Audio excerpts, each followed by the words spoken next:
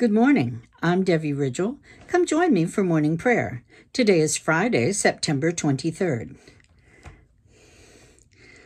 Thus says the one who is high and lifted up, who inhabits eternity, whose name is holy. I dwell in the high and holy place, and also with him who is of contrite and lowly spirit, to revive the spirit of the lowly, and to revive the heart of the contrite.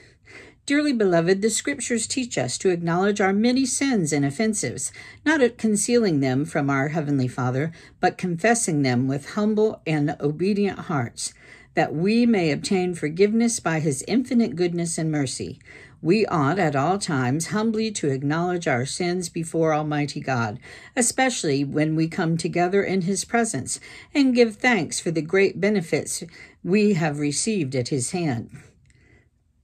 To declare His most worthy praise, to hear His holy word, and to ask for ourselves and on behalf of others those things which are necessary for our life and our salvation. Therefore, draw near with me to the throne of heavenly grace. Almighty and most merciful Father, we have erred and strayed from your ways like lost sheep. We have followed too much the devices and desires of our own hearts. We have offended against your holy laws. We have left undone those things which we ought to have done, and we have done those things which we ought not to have done. And apart from your grace, there is no health in us. O Lord, have mercy upon us. Spare all those who confess their faults. Restore all those who are penitent according to your promises, declared to all people in Christ Jesus our Lord.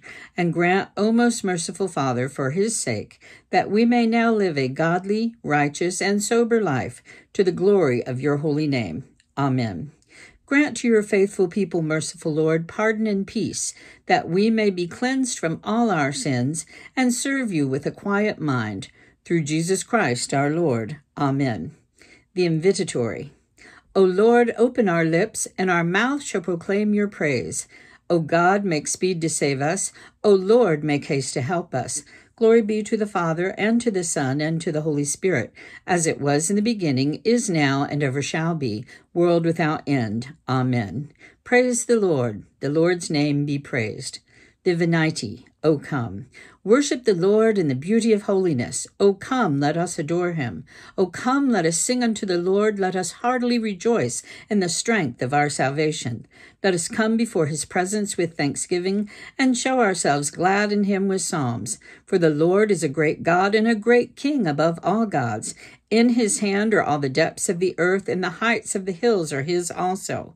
The sea is his, for he made it, and his hand prepared the dry land. O come, let us worship and fall down, and kneel before the Lord our Maker. For he is our God, and we are the people of his pasture, and the sheep of his hand. Today, if you will hear his voice, harden not your hearts as in the provocation, and in the day of temptation in the wilderness, when your fathers tested me and put me to the proof, though they had seen my works. 40 years long was I grieved with this generation, and said, It is a people that err in their hearts, for they have not known my ways, of whom I swore in my wrath that they should not enter into my rest. O come, let us adore him. The psalm appointed for this morning is Psalm 61. Hear my cry, O God. Give ear unto my prayer. For the ends of the earth I will call upon you, when my heart is in heaviness. O set me upon the rock that is higher than I, for you have been my refuge and a strong tower for me against the enemy. Let me dwell in your tabernacle forever, and my refuge shall be under the covering of your wings. For you, O God, have heard my vows, and have given a heritage to those who fear your name. You shall grant the king of long life, that his years may endure throughout all generations. His throne shall abide before God forever. O prepare your loving mercy and faithfulness, that they may preserve him. So will I always sing praise unto your name, that I may daily perform my vows. Psalm 62.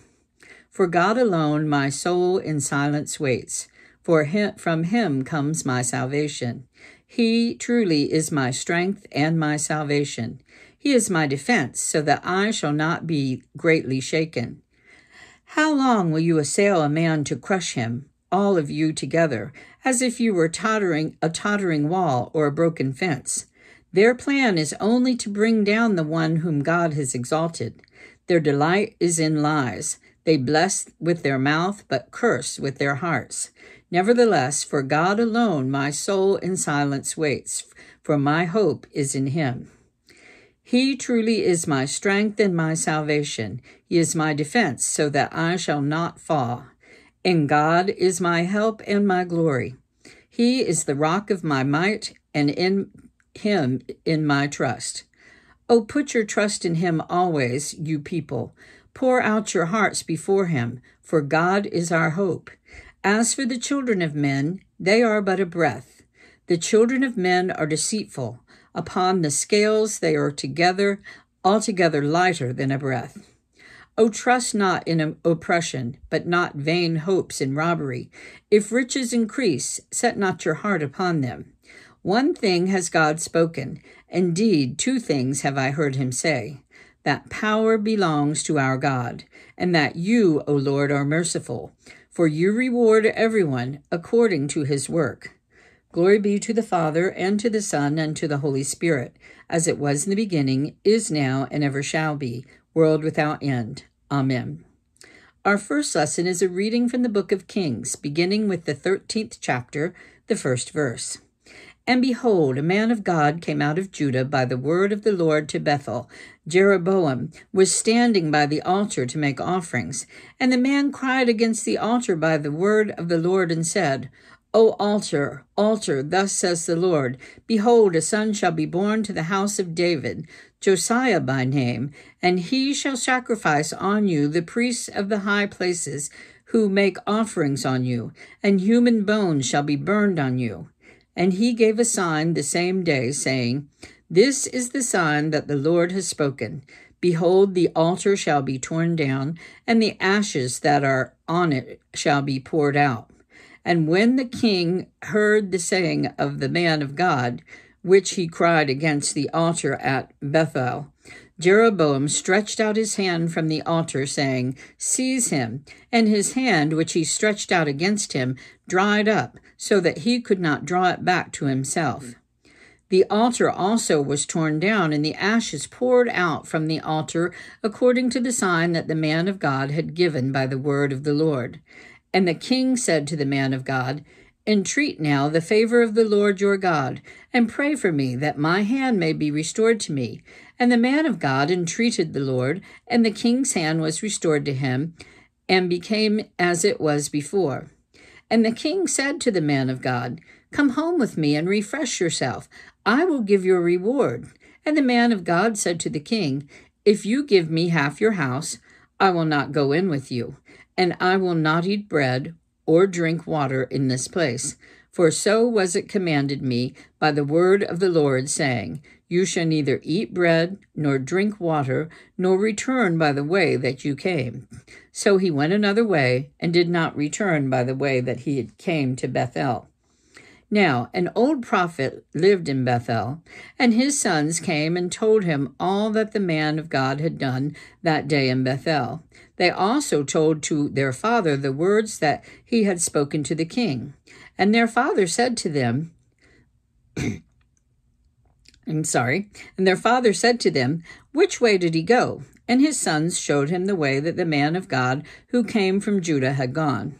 And he said to his sons, Saddle the donkey for me. So they saddled the donkey for him, and he mounted it. And he went after the man of God and found him sitting under an oak. And he said to him, Are you the man of God who came from Judah? And he said, I am.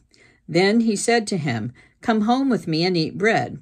And he said, I may not return with you or go in with you, neither will I eat bread nor drink water with you in this place. For it was said to me by the word of the Lord, You shall neither eat bread nor drink water there, nor return by the way that you came. And he said to him, I also am a prophet as you are. And an angel spoke to me by the word of the Lord, saying, Bring him back with you into the house, that he may eat bread and drink water. But he lied to him. So he went back with him and ate bread in his house and drank water. And as they sat at the table, the word of the Lord came to the prophet who had brought him back. And he cried to the man of God who came from Judah, Thus says the Lord, because you have disobeyed the word of the Lord, you have not kept the command that the Lord your God commanded you, but have come back and have eaten bread and drunk water in the place of which he said to you, eat no bread and drink no water. Your body shall not come to the tomb of your fathers. And after he had eaten bread and drunk, he saddled the donkey for the prophet whom he had brought back. And as he went away, a lion met him on the road and killed him. And his body was thrown in the road, and the donkey stood beside it. The lion also stood beside the body, and behold, men passed by and saw the body thrown in the road, and the lion standing next to the body. And they came and told it in the city where the old prophet lived. After this thing, Jeroboam did not turn from his evil way, but made priests for the high places again from among all the people. Any who would he ordained to be priest of the high places. And this thing became sin into the house of Jeroboam, so as to cut it off and to destroy it from the face of the earth. The word of the Lord. Thanks be to God. The Te Deum, Laudamus. We praise you, O God. We praise you, O God. We acclaim you as Lord. All creation worships you, the Father everlasting. To you all angels, all the powers of heaven, the cherubim and the seraphim, sing in endless praise. Holy, holy, holy, Lord God of power and might. Heaven and earth are full of your glory. The glorious company of apostles praise you. The noble fellowship of prophets praise you. The white-robed army of martyrs praise you. Throughout the world, the holy church acclaims you. Father of majesty unbounded, your true and only Son, worthy of all praise. And the Holy Spirit, advocate and guide. You, Christ, are the King of glory, the eternal Son of the Father. When you took our flesh to set us free, you humbly chose the Virgin's womb. You overcame the sting of death and opened the kingdom of heaven to all believers. You are seated at God's right hand in glory. We believe that you will come to be our judge. Come then, Lord, and help your people, bought with the price of your own blood, and bring us with your saints to glory everlasting. Save your people, Lord, and bless your inheritance. Govern and uphold them now and always. Day by day we bless you. We praise your name forever. Keep us today, Lord, from all sin. Have mercy on us, Lord, have mercy. Lord, show us your love and mercy, for we have put our trust in you. In you, Lord, is our hope. Let us never be put to shame. Our second lesson is a reading from the Epistle to the Hebrews, beginning with the 12th chapter, the first verse. Therefore, since we are surrounded by so great a cloud of witnesses, let us also lay aside every weight and sin which clings so closely, and let us run with endurance the race that is set before us, looking to Jesus, the founder and perfecter of our faith, who, for the joy that was set before him, endured the cross, despising the shame, and is seated at the right hand of the throne of God. Consider him who endured from sinners such hostility against himself, so that you may not grow weary or faint-hearted. In your struggle against sin, you have not yet resisted to the point of shedding your blood. You have not, and have you forgotten the exhortation that addresses you as sons? My son, do not regard lightly the discipline of the Lord, nor be weary when reproved by him. For the Lord disciplines the one he loves, and chastises every son whom he receives. It is for discipline that you have to endure. God is treating you as sons. For what son is there whom his father does not disciple? If you are left without disciples in which all have participated, then you are illegitimate children and not sons. Besides this, we have had earthly fathers who disciplined us, and we respected them. Shall we not much more be subject to the Father of spirits and live? For they disciplined us for a short time, as it seemed best for them. But he disciplines us for our good, that we may share in his holiness. For the moment, all discipline seems painful rather than pleasant, but later it yields the peaceful fruit of righteousness to those who have been trained by it. Therefore, lift your drooping hands and strengthen your weak knees, and make straight paths for your feet, so that what is lame may not be put out of joint, but rather be healed. Strive for peace with everyone, and for the holiness without which no one will see the Lord. See to it that no one fails to obtain the grace of God, that no root of bitterness springs up and causes trouble, and by it many people defiled, that no one is sexually immoral or unholy like Esau, who sold his birthright for a single meal. For you know that afterward, when he desired to inherit the blessing, he was rejected, for he found no chance to repent, though he sought it with tears. The word of the Lord. Thanks be to God. Benedictus, the Song of Zechariah. Blessed be the Lord, the God of Israel. He has come to his people and set them free. He has raised up for us a mighty Savior, born of the house of his servant David. Through his holy prophets he promised of old that he would save us from our enemies, from the hands of all who hate us. He promised to show mercy to our fathers. He promised to show mercy to our fathers and remember his holy covenant. This was the oath he swore to our father Abraham, to set us free from the hands of our enemies, free to worship him without fear, holy and righteous in his sight, all the days of our life. You, my child, shall be called the prophet of the Most High, for you will go before the Lord to prepare his way, to give his people knowledge of salvation by the forgiveness of their sins, and in the tender compassion of our God, the dawn from on high shall break upon us, to shine on those who dwell in darkness and in the shadow of death, and to guide our feet into the way of peace. Glory be to the Father, and to the Son, and to the Holy Spirit, as it was in the beginning, is now, and ever shall be, world without end. Amen. Let us say the Apostles' Creed together. I believe in God the Father Almighty, creator of heaven and earth. I believe in Jesus Christ, his only Son, our Lord. He was conceived by the Holy Spirit and born of the Virgin Mary. He suffered under Pontius Pilate. He descended to the dead, and on the third day he rose again. He ascended into heaven and is seated at the right hand of the Father. He will come again to judge the living and the dead. I believe in the Holy Spirit, the Holy Catholic Church, the communion of saints, the forgiveness of sins, the resurrection of the body, and the life everlasting. Amen. The Lord be with you and with your spirit. Let us pray. Lord, have mercy upon us. Christ, have mercy upon us. Lord, have mercy upon us. Let us say the Lord's Prayer. Our Father, who art in heaven, hallowed be thy name. Thy kingdom come, thy will be done, on earth as it is in heaven. Give us this day our daily bread, and forgive us our trespasses, as we forgive those who trespass against us.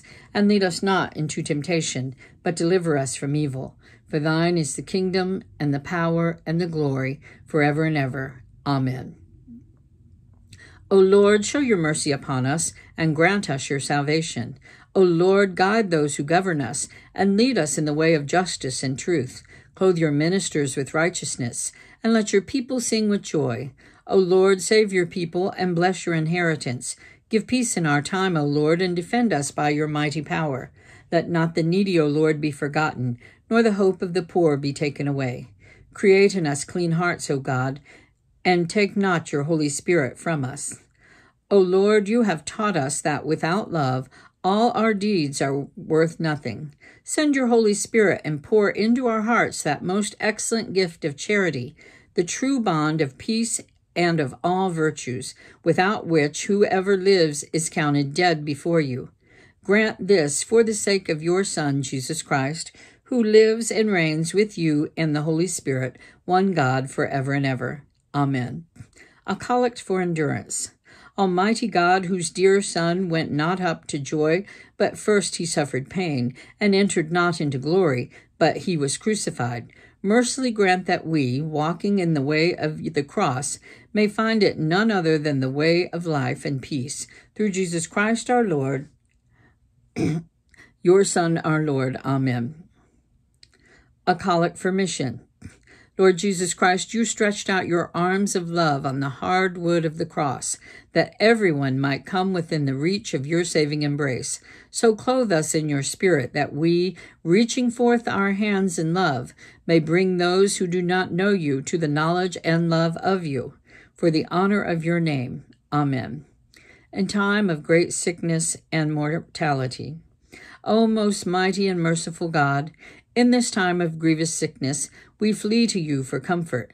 Deliver us, we beseech you, from our peril. Give strength and skill to all those who minister to the sick. Prosper the means made use of for their cure, and grant that, perceiving how frail and uncertain our life is, we may apply our hearts unto the heavenly wisdom which leads to eternal life. Through Jesus Christ our Lord. Amen. For those who serve others. O Lord, our heavenly Father, whose blessed Son came not to be served, but to serve, we ask you to bless all who, following in his steps, give themselves to the service of others, especially those who are laboring in this time of plague.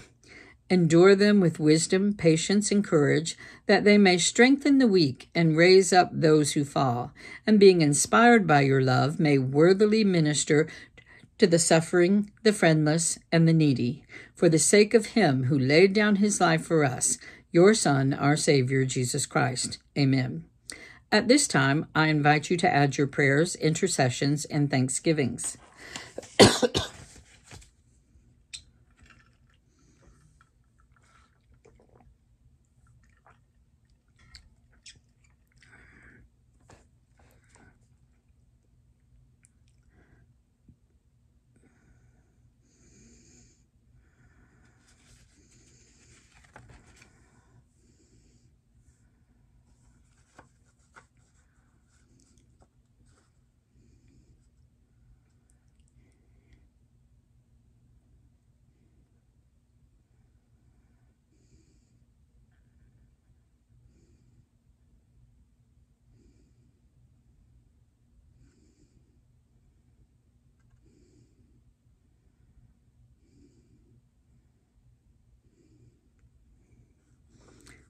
Lord, we lift up those on our parish prayer list: Glenn, Joy, John, Natalie, Rachel, Robin, Koa, Angela, Pearl, Linda, Nikki, Blake, Anne-Marie, Rocco, and Lamar. And Lord, we pray for the repose of Matthew. We ask that you be with his family in this time of grief and loss, Lord, that you strengthen them and help them to feel your presence. Lord, we ask you to be with our parishes that are moving out of their properties, Lord, and some that are in negotiations. Lord, we pray that you would bless that negotiation time, Lord, and that through all of this, you would help each parish, each congregation, each parishioner feel your presence, Lord, and feel your guidance and hear your word, Lord. We pray for the New Wineskins Global Missions Conference and all its participants. And Lord, we pray that you would bless your people. In Jesus' name we pray. Amen.